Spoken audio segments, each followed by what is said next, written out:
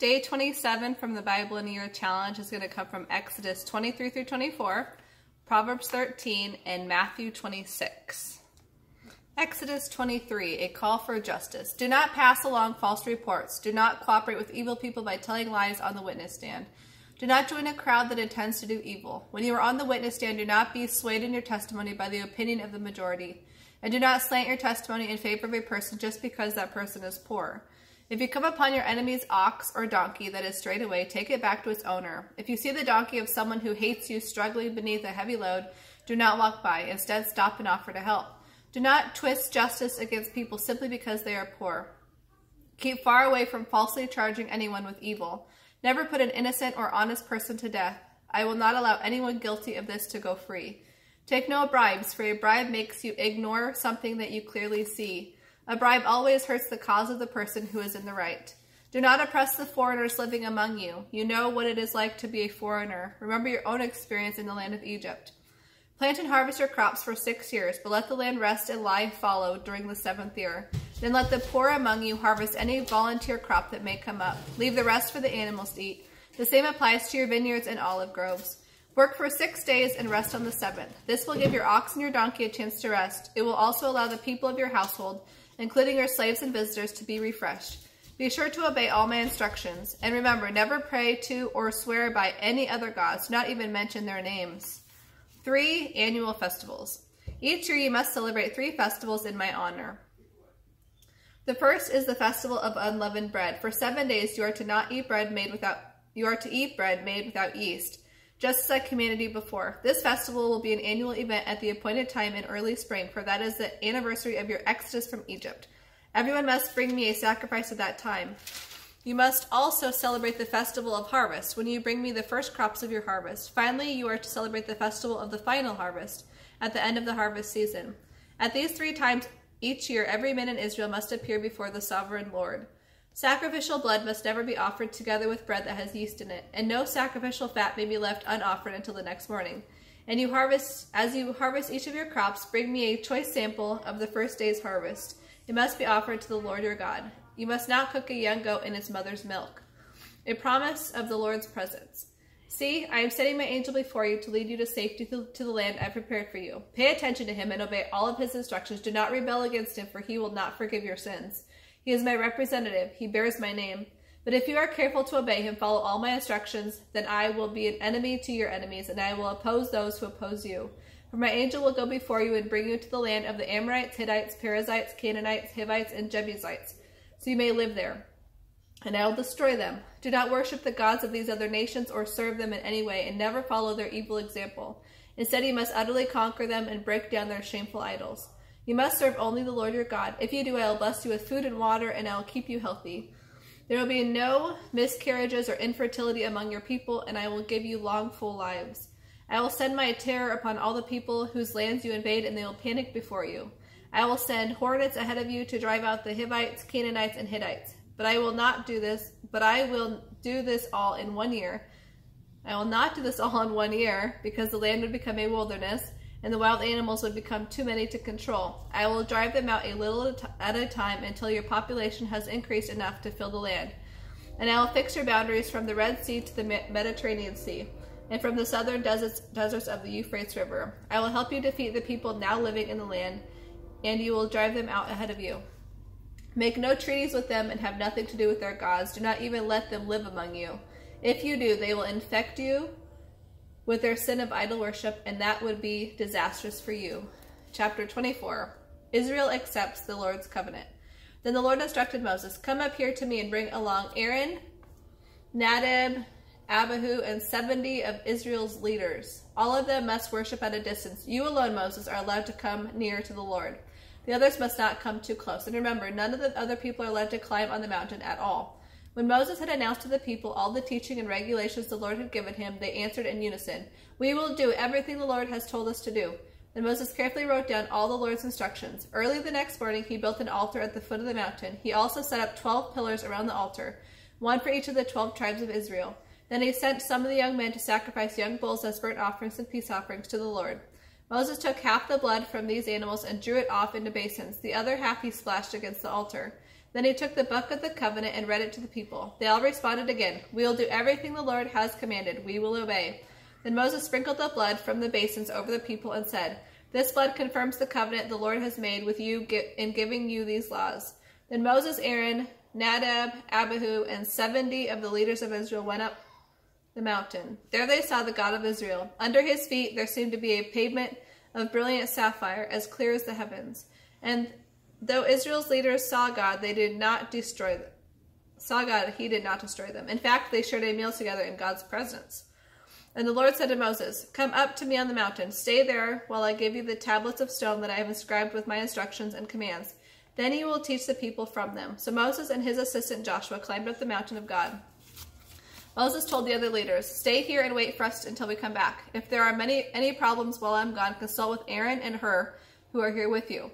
Then Moses went up the mountain, and the cloud covered it. And the glorious presence of the Lord rested upon Mount Sinai, and the cloud covered it for 6 days. On the 7th day the Lord called to Moses from the cloud. Then Israelites at the foot of the mountain saw an awesome sight.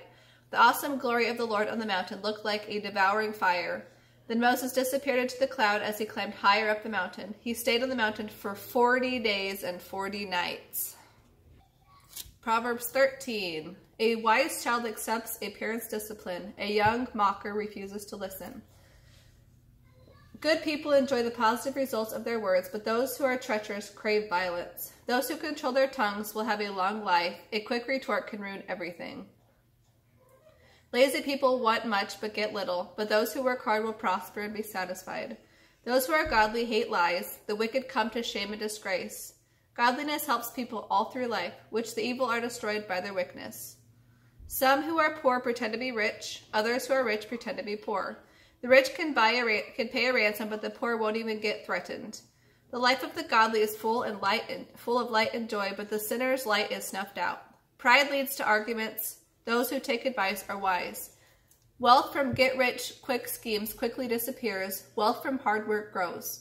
Hope deferred makes the heart sick, but when dreams come true, there is life and joy. People who despise advice will find themselves in trouble. Those who respect it will succeed. The advice of the wise is like a life-giving fountain. Those who accept it avoid the snares of death. A person with good sense is respected. A treacherous person walks a rocky road. Wise people think before they act. Fools don't and even brag about it.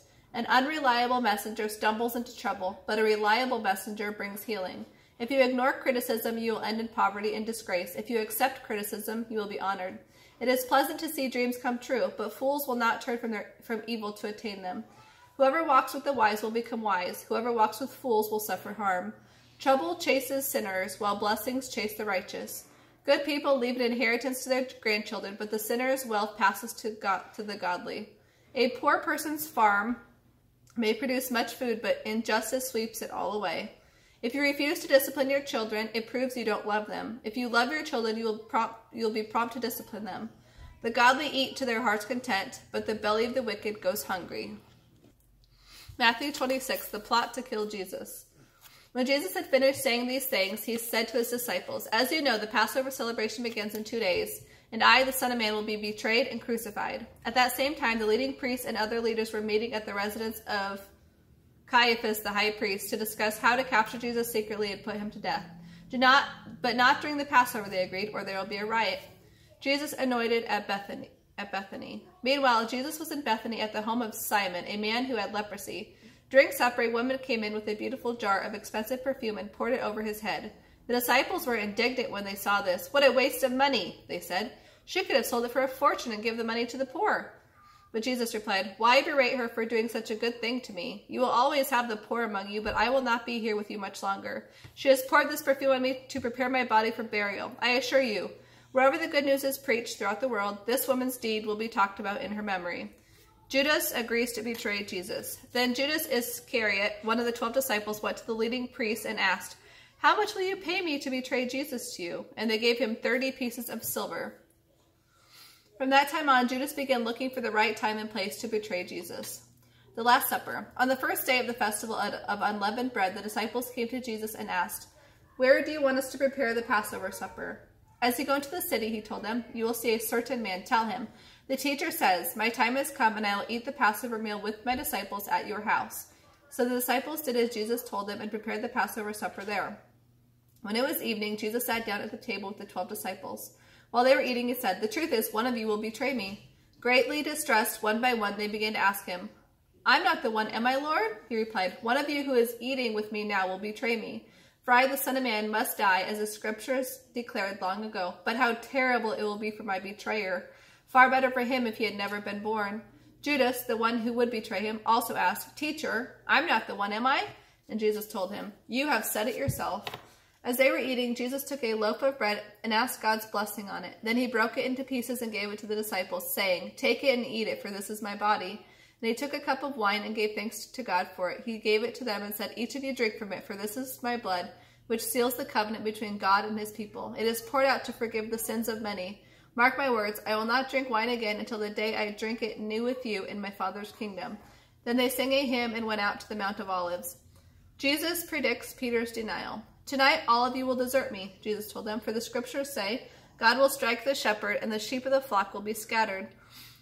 But after I have been raised from the dead, I will go ahead of you to Galilee and meet you there." Peter declared, "Even if everyone else deserts you, I will never." "Peter," Jesus replied, "the truth is, this very night before the rooster crows, you will deny me 3 times. "No," Peter insisted, "not even if I have to die with you. I will never deny you." And all the other disciples vowed the same. Jesus prays in Gethsemane. Then Jesus brought them to an olive grove called Gethsemane, and he said, "Sit here while I go on ahead to pray." He took Peter and Zebedee's 2 sons, James and John, and he began to be filled with anguish and deep distress. He told them, "My soul is crushed with grief to the point of death. Stay here and watch with me." He went on a little farther and fell face down on the ground, praying, "My Father, if it is possible, let this cup of suffering be taken away from me. Yet I want your will, not mine." Then he returned to the disciples and found them asleep. He said to Peter, "Couldn't you stay awake and watch with me even 1 hour? Keep alert and pray, otherwise temptation will overpower you. For though the spirit is willing enough, the body is weak." Again he left them and prayed, "My Father, if this cup cannot be taken away until I drink it, your will be done." He returned to them again and found them sleeping, for they just couldn't keep their eyes open. So he went back to pray a 3rd time, saying the same things again. Then he came to the disciples and said, "Still sleeping? Still resting? Look, the time has come. I, the Son of Man, am betrayed into the hands of sinners. Up, let's be going. See, my betrayer is here." Jesus is arrested. And even as he said this, Judas, one of the 12 disciples, arrived with a mob that was armed with swords and clubs.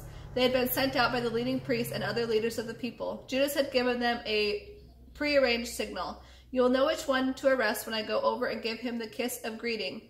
So Judas came straight to Jesus. "Greetings, teacher," he exclaimed, and gave him the kiss. Jesus said, "My friend, go ahead and do what you have come for." Then the others grabbed Jesus and arrested him.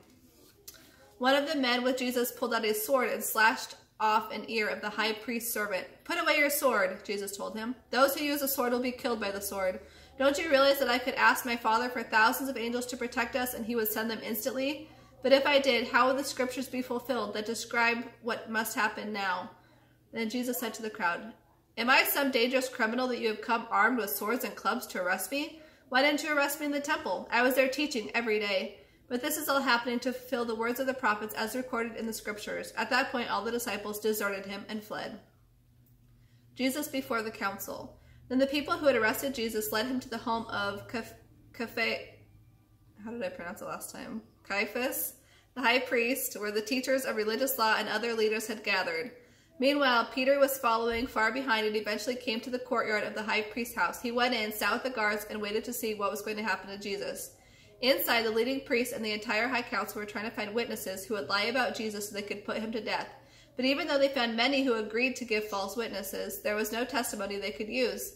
Finally, 2 men were found who declared, "This man said, I am able to destroy the temple of God and rebuild it in 3 days." Then the high priest stood up and said to Jesus, "Well, are you going to answer these charges? What do you have to say for yourself?" But Jesus remained silent. Then the high priest said to him, "I demand in the name of the living God that you tell us whether you are the Messiah, the Son of God." Jesus replied, "Yes, it is as you say. And in the future you will see me, the Son of Man, sitting at God's right hand in the place of power, coming back on the clouds of heaven." And the high priest tore his clothing to show his horror, shouting, "Blasphemy! Why do we need other witnesses? You have all heard his blasphemy. What is your verdict?" "Guilty!" they shouted. "He must die." Then they spit in Jesus' face and hit him with their fists, and some slapped him, saying, "Prophesy to us, you Messiah. Who hit you that time?" Peter denies Jesus. Meanwhile, as Peter was sitting outside in the courtyard, a servant girl came over and said to him, "You are one of those with Jesus, the Galilean."